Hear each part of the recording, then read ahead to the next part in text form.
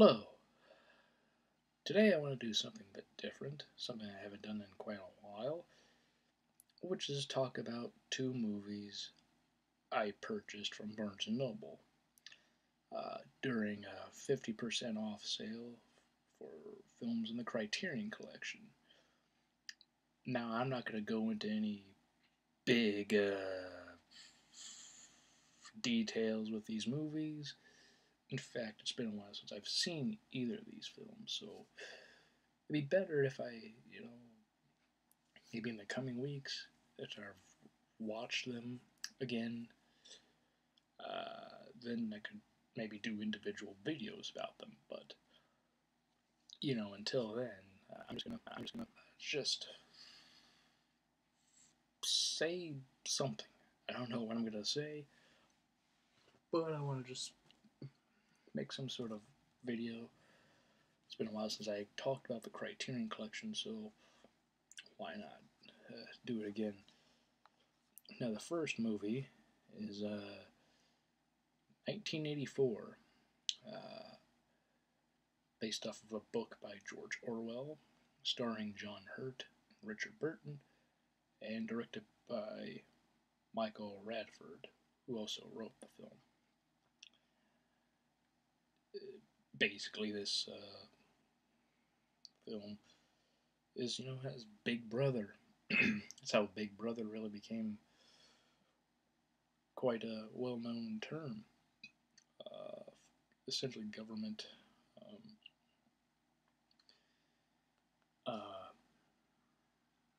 controlling people. You do what the government says. The government is in your life.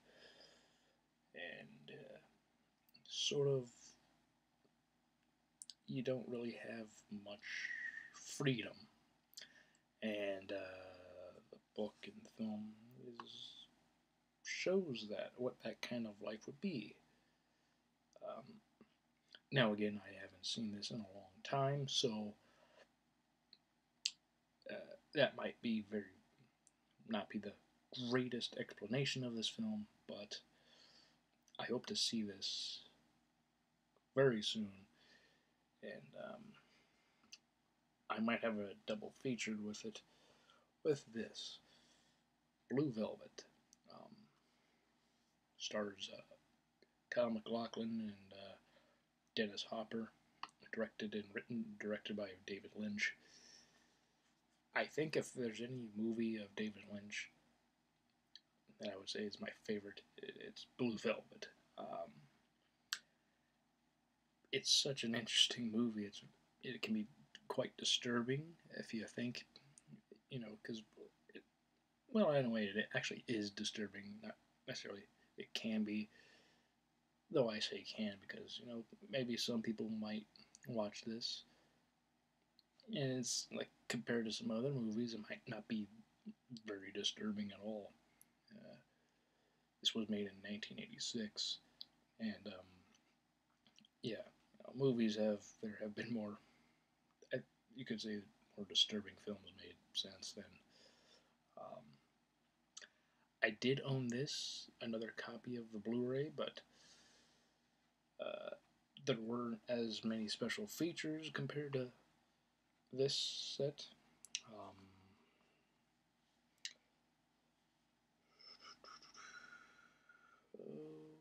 Just looking here real quick. The only thing I can think of that I can't find on the back of here is there was a Rod Siskel and Ebert review of the film that was a part of the 25th anniversary Blu-ray that I also have, in addition to this. But you can find that on the internet fairly easy. I believe YouTube has it. So, outside of that, I think it has pretty much the other stuff it had, like documentaries and whatnot. And that's like the only thing that I can see that is not listed here. And if it is on here, I'd probably have put the disc in and look at the features. So yeah, so yeah, got 1984 and Blue Velvet. Might have a double feature. This is 110 minutes. This is under 20, so 2 hours. And this is almost 2 hours. You know, maybe back to back sometime in the week. Obviously, I'm filming this way before uh, you'll be able to see it.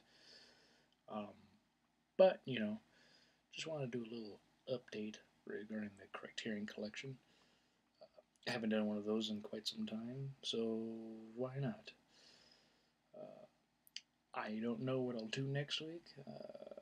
I was thinking about doing more Tarantino stuff, but if I watch these films and I really want to talk about one of them, I might do that instead.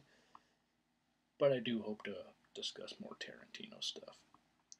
Uh, since I did sort of a brief overview of his filmography and then talked about Once Upon a Time in Hollywood last week, um, yeah, I might talk about some of the films he just wrote first that I own, where he's credited with writing and didn't direct, and then get into the stuff he wrote and directed. Um, but yeah, so I'm real happy. I never owned this film before. I had seen it before, but I never owned it. It was mostly like on TV stuff. I did own this, but I'm happy to have this edition now. So I'm happy.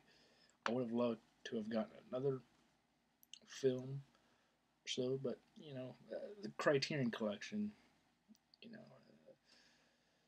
new releases are often like $40 because there's a lot of care and put into either restoration of the film, and there's a lot of special features and stuff about the movie, like documentaries and stuff. Maybe other releases had and didn't have. Make it the best picture and sound quality the movie can have and be. So there's a lot of care taken into films of the Criterion Collection. So in a way, it sort of makes sense why they can be fairly pricey, and also Barnes Noble can be at times a bit. They can jack the price up a bit more than normal. If there is any critique or complaint, I think I could have, or anyone could have with Barnes Noble, it's that they sometimes make the prices regarding either movies or books or music or stuff like that. They might sometimes they tend to make the price a bit higher than normal. Not sure why. Barnes Noble is still one of the biggest bookstores there are. A lot of people enjoy going there, love going online. I don't know. That's part of what they do. But, you know, I guess it is what it is. But still, hopefully in the future, near future, I shall talk a bit more about these. And, yeah. Be it beginning next week or many weeks from now. Yeah. That said, I hope you all have a good day. Hope you all have a great week and a great weekend as well. Until next time, see you all next.